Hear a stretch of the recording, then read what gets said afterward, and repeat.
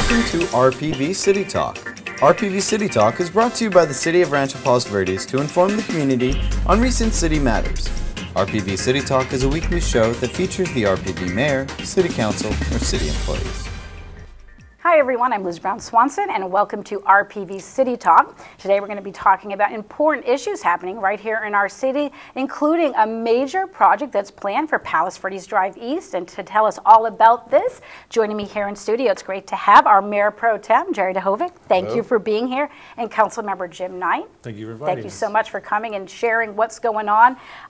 We know the city's held some workshops about plans to resurface and improve Palos Verdes Drive East. They've had two. They're going to have their last one, we want our residents to know, March 13th at 7 p.m. at Marymount College. So mark your calendars, plan to be there to find out what's going on. But you're going to help share. You've been to a workshop.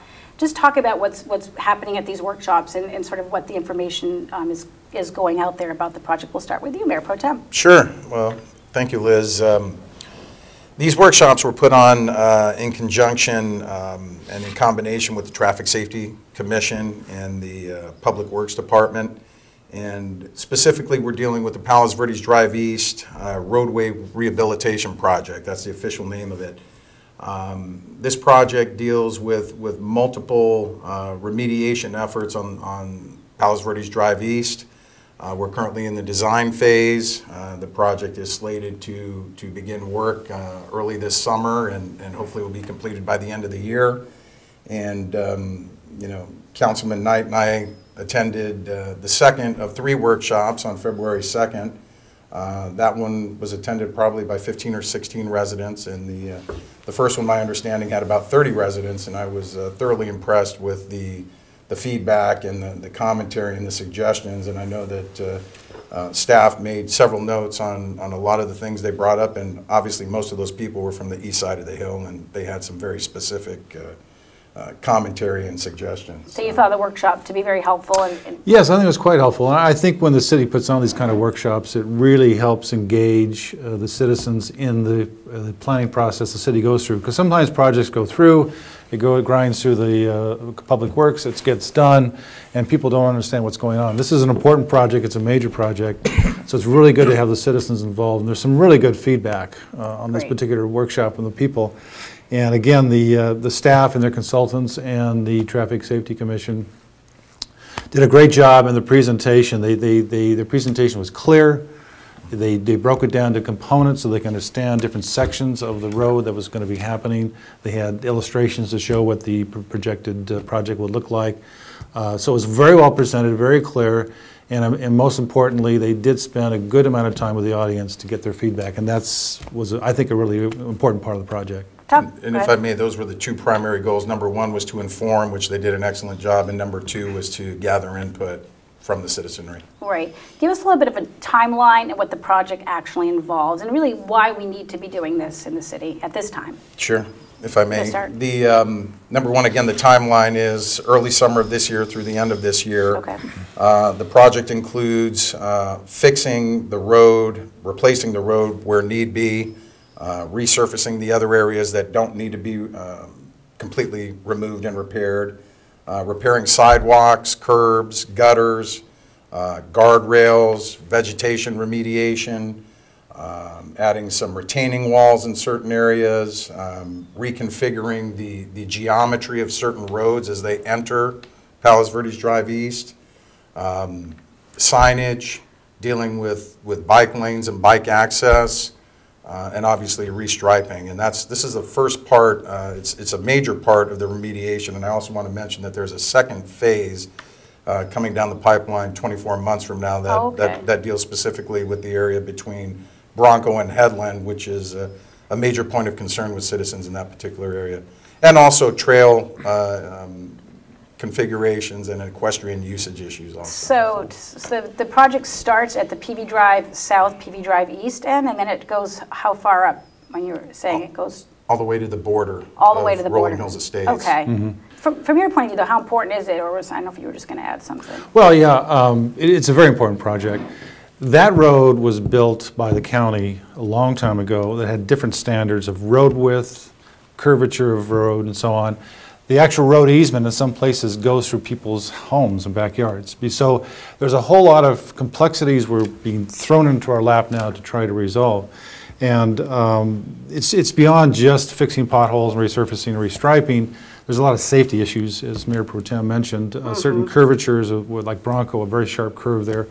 And we also need to address how we're going to accommodate bicycles, pedestrians, and equestrians. There's certain parts of the road that may need to be widened, even with a retaining wall, for that matter, to widen them out. Other parts of the road, there already is a little bit of a side kind of walkway, but what's happening is that people are parking on there off the street. It's kind of half off the street and half on this little parking area. So it's not only it's kind of dangerous to have that, but it's interferes with the equestrian, pedestrian, bicycle use. So there's a lot of issues. It's a very complex issues we're dealing with. One of the major things we're also doing is restriping in front of the Mirror List Intermediate School, because we want to make sure it's a safe. That's a really important safety issue. Safety coming first, especially you mentioned bikers is someone that I've commuted up and down that road, having kids at Mirror Catalina and Mirror List, and it's just, you know, it's a very popular biking route, so that would be addressed in all of this. To Jim's point too, they're actually creating some sidewalks right at that intersection by Mirror List and restriping in a much more noticeable fashion. Right. So. Right.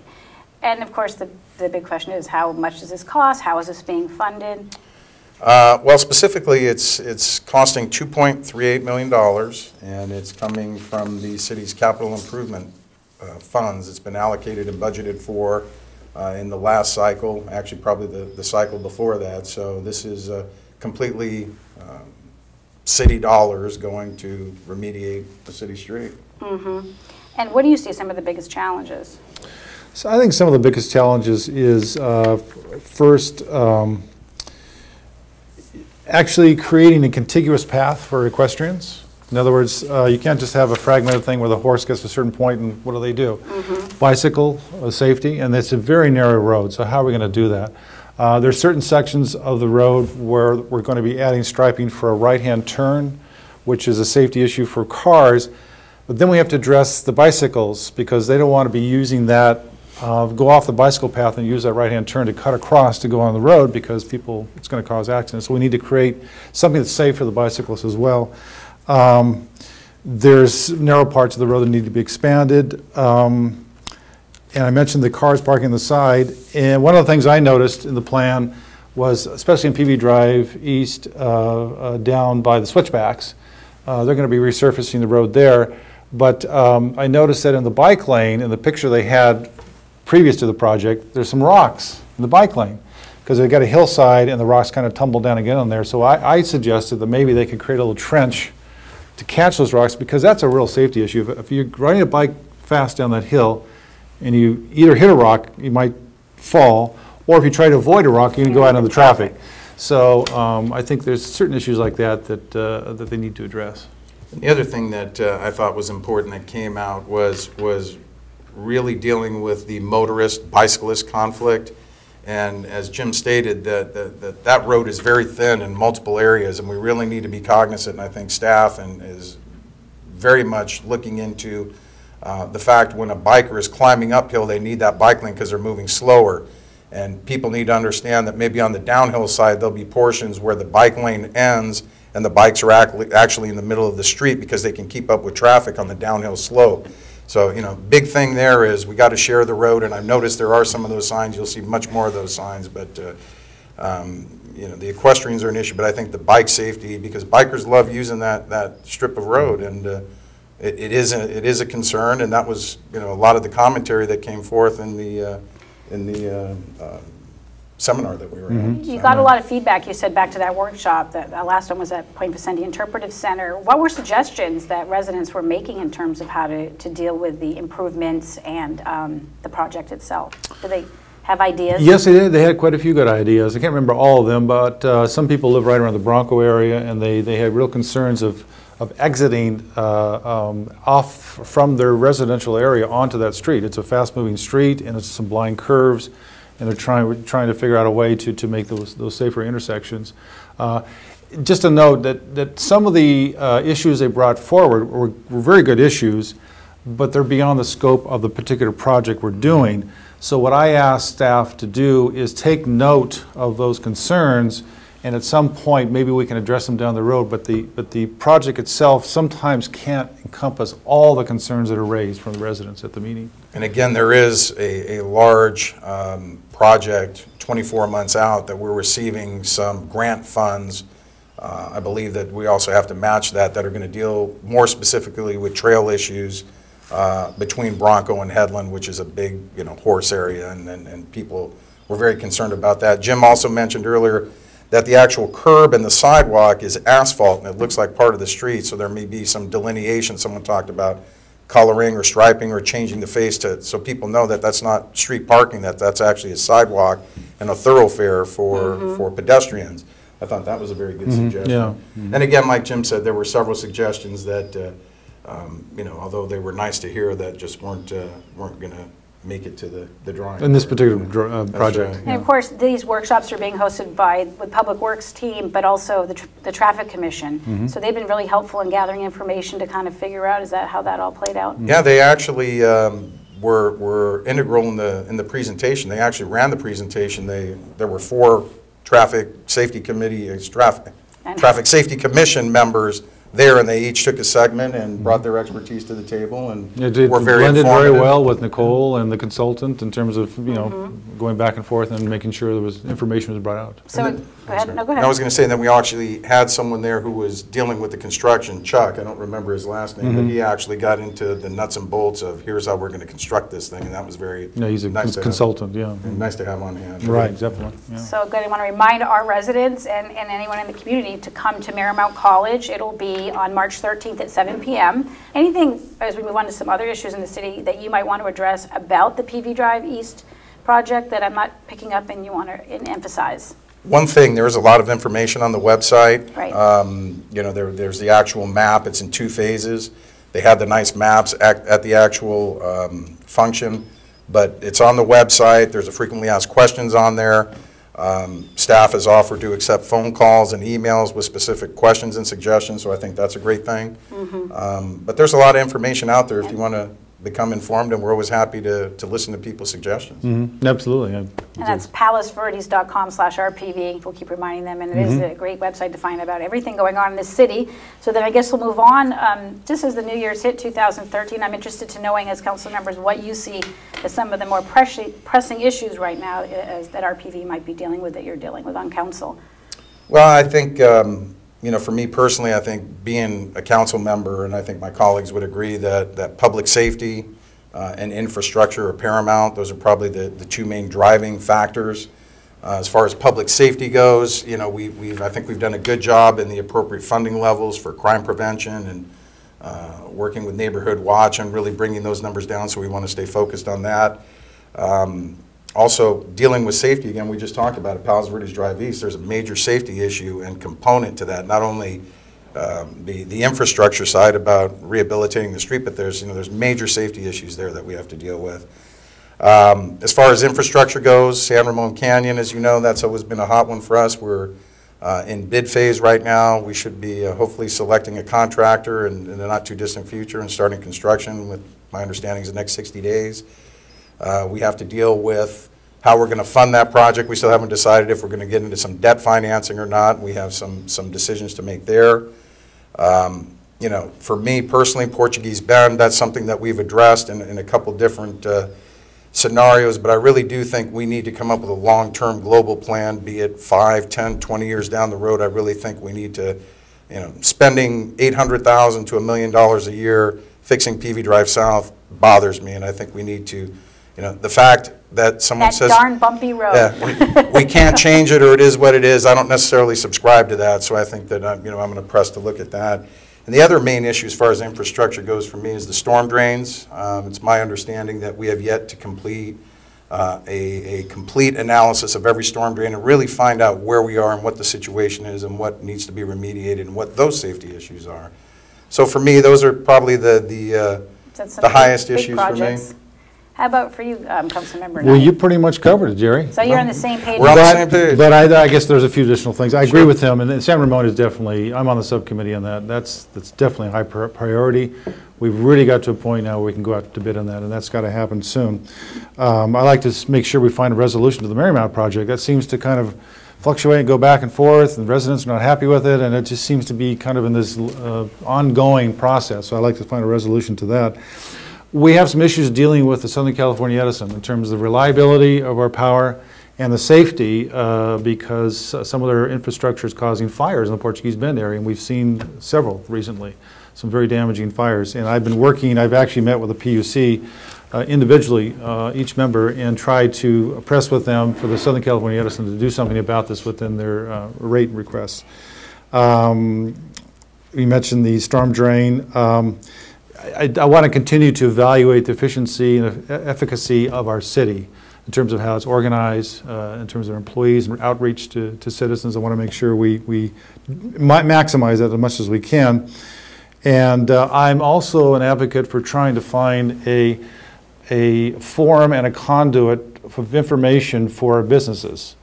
There's a slew of resources out there that can help them. And also streamline our permitting process and make sure that we're business friendly in our city.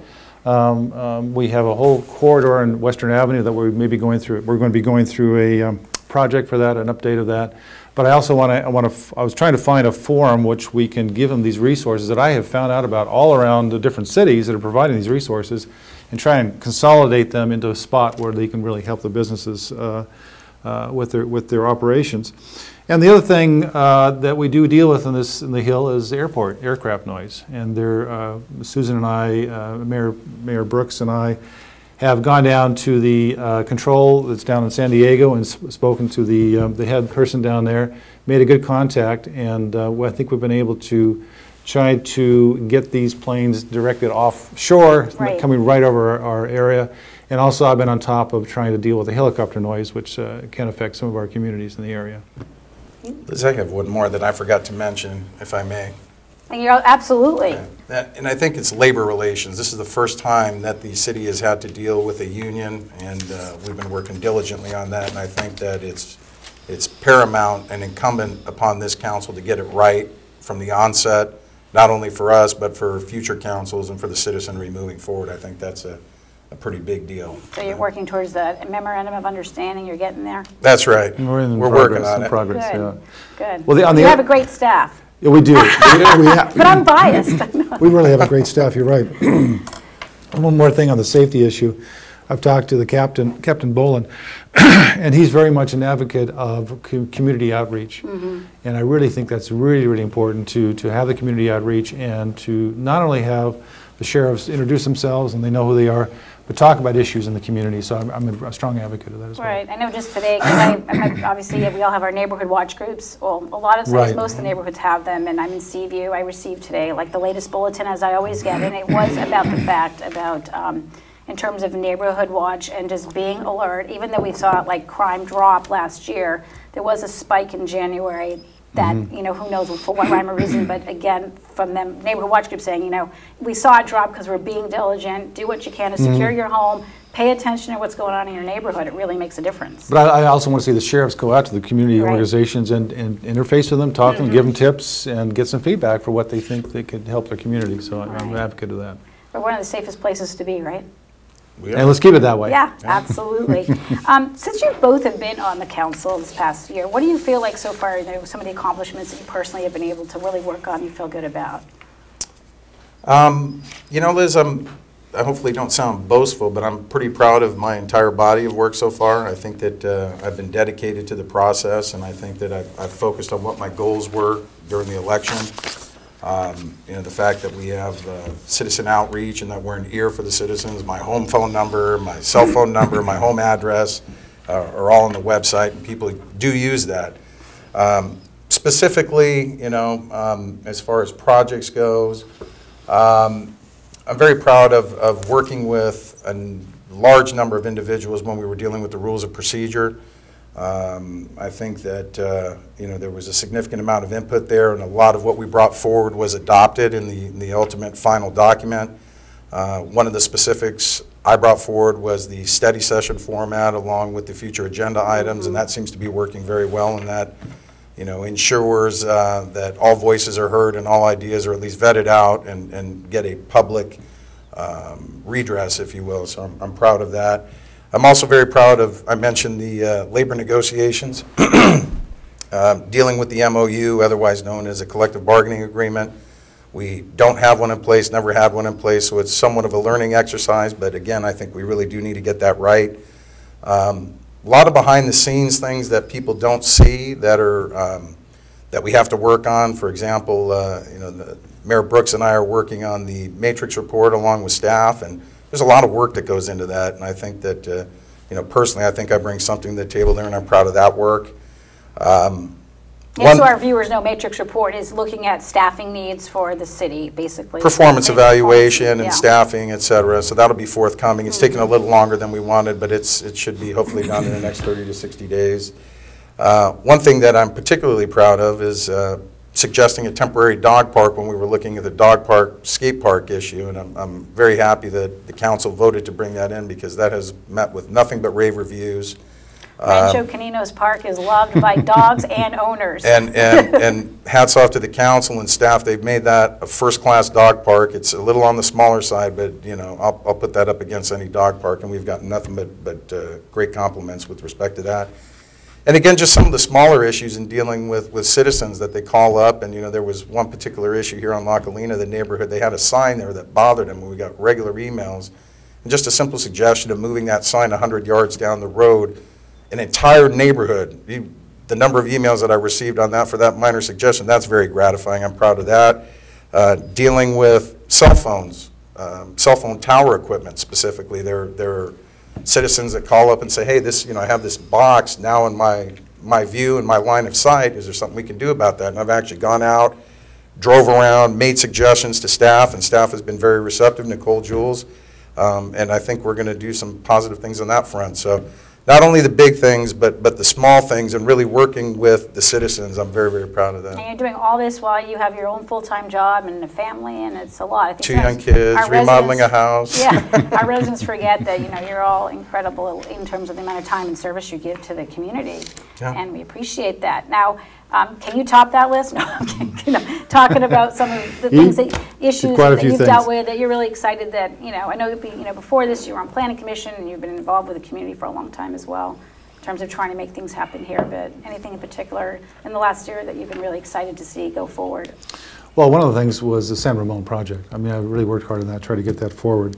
And just in terms of my enjoyment working on the council, what I enjoy about it is working as a team. I like working with fellow council members and staff and the residents. And that meshing together of all those elements to come up with a process by which we can make the city a better place to live is a great enjoyment. I really enjoy doing that.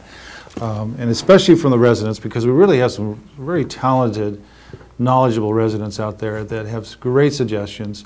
And it's that collaboration of all those elements together that I get great joy of finding resolutions to issues and going forth with the city. I'm quite proud that we have a balanced budget and didn't have to cut a lot of services to our residents. And other cities don't have that luxury. And so I'm proud that we really worked hard on that budget to get together and not cut off any services. So fiscally, this city's in a good place. I'd say yes. But with big projects, you have to also be cautious. There are a lot of unfunded large projects that we may have to address somewhere down the line, but we are by far in a much better financial situation than most. Okay. Now we can talk about parties. No, the fun stuff. A couple of things I want to remind our residents out there is that we've got Whale of a Day coming up, which is March 2nd. It's the first Saturday, always of the month, celebrating the whale migration. You gentlemen will be there, of course. And that's, having this event at Port Vicente Interpretive Center, one of the jewels of the community, it's a very special day. I can tell you. And you always see whales. You see whales. I have brought my 2 daughters for a number of years, and we bring their friends, and it's a great family atmosphere. The booths are great. You see a lot of your neighbors, and it is just really, really something to behold, and it brings that small town feel to what is in reality a very large city, both in geography and population. And it's been a banner year for spotting whales out there. Yes. Numbers are up, which is really good. And there's no better place to check it out from, right there in the That's patio right. of the PVIC. But then, of course, I was saying party, because coming up is the city's 40th anniversary since the city incorporated. A lot of excitement. I know that the council's talking about working with staff to have some celebrations the community can enjoy. But I'm curious what you think is important that you want residents to know about, that they should know about the history of this city. What comes to mind in terms of what residents should understand about the city's founding? Well, if you mind, I can start. Please. Okay.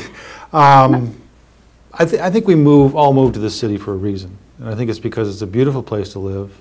It has a semi-rural feel to it, a lot of open space, beautiful coastlines. And that would not be that way if it weren't for these founding individuals who took the control from the county, which had a completely different plan for this coastline. Would have had condominiums, projects all up and down the coastline. And they wanted to preserve what the beauty that we had here. And they spent a lot of time and effort and a lot of personal sacrifice in terms of their families and their time and energy and money to fight to incorporate us so we have local regional control over where we live. And I always appreciate that. Even the general plan that they came up with at the time was a vision that we still hold today. I was on the Planning Commission and we wanted to update the general plan. Many of those goals are the same goals we have today. And it wasn't an easy battle. At the time they were trying to form, the way the rules were is the person who owned the most land had the most votes to count as to whether we incorporate. And that was the Palos Verdes Land Corporation, which wanted to see more of the county vision of development along the coast. And they took that fight all the way to the California Supreme Court. And they changed the rules by which cities are formed, so it's one person, one vote to form the corporation. And that was a turning point for the city. And it was their efforts. Dragging a court case all the way to the Supreme Court is not easy. Right. And Gordon Curtis, by the way, is one of the main players in that. And interestingly enough, I happen to be living in Gordon Curtis's house. Wow. You're the go-to guy to find out about the history of that. Yeah. So it was their dedication. It wasn't an easy battle. And I have kudos for the people that stuck it out and made it, because we have a beautiful place to live as a result.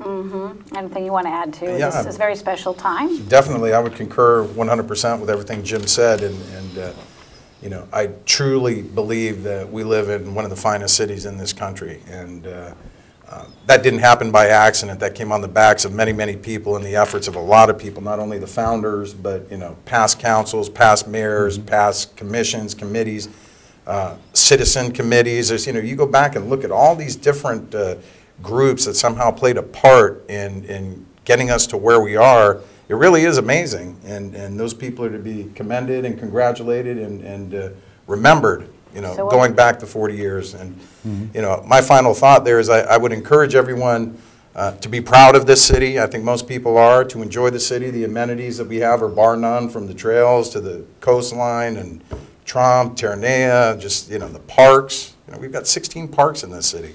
All the youth leagues, et cetera, et cetera. So get out there, get involved. I would encourage you to get involved. It's amazing how many people do want to get involved and how many good, qualified people we have to turn away from the committees and commission selection process. But, for me, I hit that road and it says, welcome to Rancho Palos Verdes, and I truly feel that I'm on vacation every time I pass that sign. I do. This is paradise. It really is. She says this is paradise. Let's keep it paradise. I agree, but that didn't happen by accident. It happened on the backs of a lot of fine citizens. Well, you get to keep the vision and dream going for us. And Matt, we're all out of time here, so I want to thank you both for being here. I want to have you back. Again, reminding our residents to go to that workshop coming up about PV Drive East Roadway Project. It's going to be on March 13th at 7 p.m. at Marymount College. Thank you for spending so much time, and we've enjoyed talking with you. Thank you for having us. Councilmember Jim Knight, Mayor Pro Tem Jerry Duhovic. I'm Liz Brown Swanson. Thanks for watching RPV City Talk. See you next time.